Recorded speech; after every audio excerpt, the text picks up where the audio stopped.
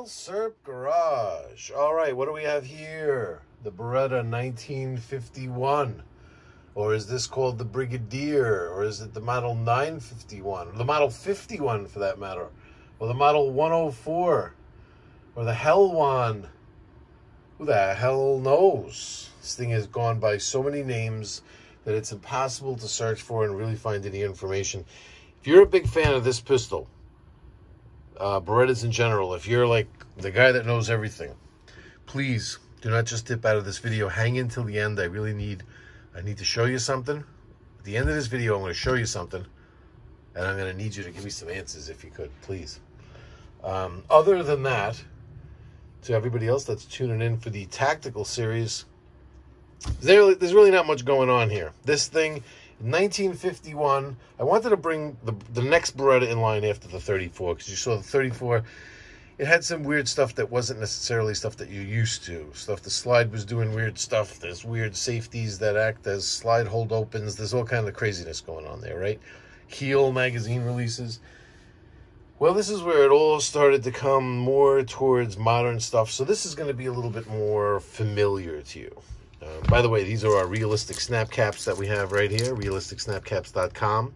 Check the description down on the bottom, and you're going to have the 10% coupon code, 10% off coupon code. This guy offers free shipping. These 9mm ones are dirt cheap. Look at these things. Look at them. They've taken abuse for like a year and a half now. I've beat the crap out of these things, and look at them. These are the 9mm ones. I run these things through everything, and look at them. None worse for wear.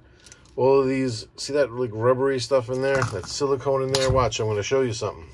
So you saw what that magazine just did, right? That's going to be part of the tacticalness of this thing. Check it out. We're going to drop the hammer on it. We're going to eject it.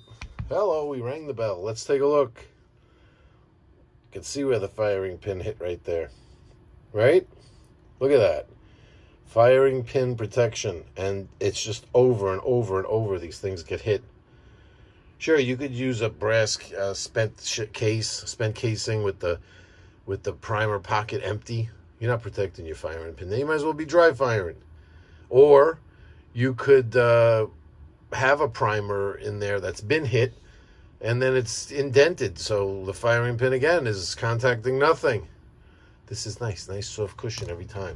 All right, let's get back to business here.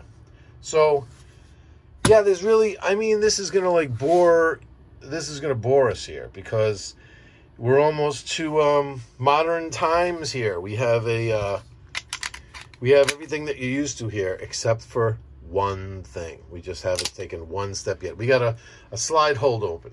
We got a magazine. We got a slide release here. Okay, so last round, our slide has stayed open. So far, so good. Now all we got to do is drop the mag. Right? Where's our button? The button is over here. Okay. Now, here's what they did, Beretta. They said, okay, nobody likes this heel release. It's clumsy. So we're going to move it to here so that you can go like this. It's easier. You know what I mean? Which still didn't seem to get the point that by just putting it here, right here, put it here so that this finger, this thumb that sits there and does nothing, could release the magazine. So while I'm reaching, look, this drops. How cool is that? This drops.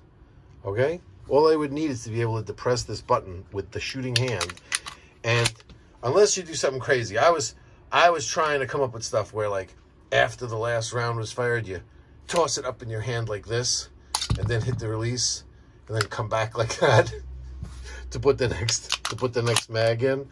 Right? So once again, that was a toss, press, back. I mean, if you really want to get crazy, you could do something like that, but like my buddy tells me, when you're in one of these situations, it's all handshaking, fumbling, sweaty palm, can't see, can't hear, and when it's all over, if you're asked 10 questions, you'll probably get 9 of them wrong as to what really happened. Like, these situations, you're not going to be doing acrobatics, you know what I mean? So, sitting here in my garage, I could do something crazy like that, but the bottom line is, with this gun, there's no way to reach that. You're just going to have to reach across, press the button to drop the mag, then reach for your new mag, and then come in with a new one. Or as you're firing and you know you're getting close to emptying the 8 rounds out of here, or the 8+1, you would already be reaching. If you know you're going to reload, you're already going to be pulling out your new mag. And when you come across with your new mag and you're out, you can always just push with one finger. I only have one mag, so let's just say with this one mag, I just came across, pressed with my finger, the mag's out, and I'm in again, drop, and I'm right back to firing. So, is it tactical? Well, yeah, I guess I'd have to say yeah, because it's closing in on, you know, you're closing in now on modern day pistols and exactly what they have to offer. You know what I mean? So, but yeah, this thing could really take a beating. It's got these fixed sights that are like, you know, there's really not much to them, but you get a nice sight picture out of this thing. And unlike typical Berettas, even though you have this open top, it does. Here's the ejector here on the side, so it kicks them to the side, as you saw there. It doesn't.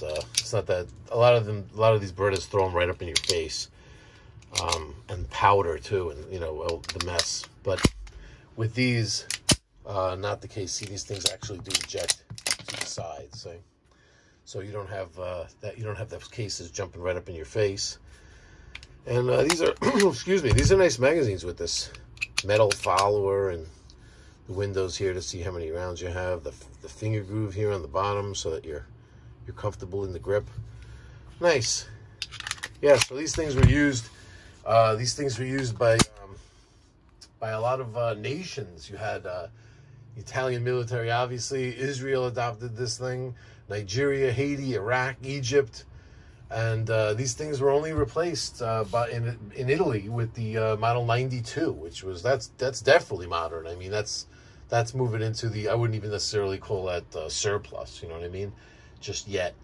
But I mean, yeah, it was the 70s when they were replaced. But that would definitely be called more of a modern pistol. But 1951, I'd say, you know, this is what is that? Is that before Korea? 1951 was quite a while ago. So.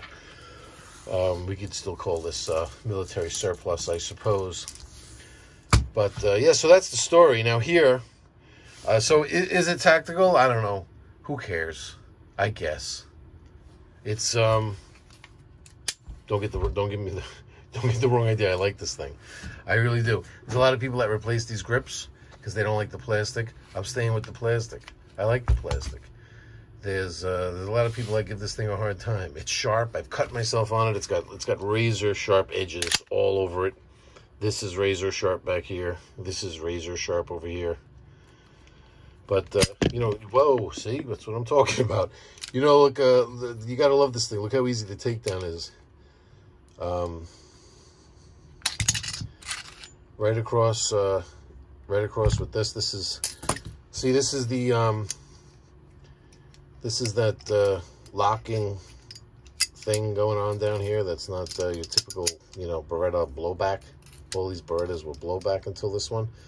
But they definitely copied the P38 here.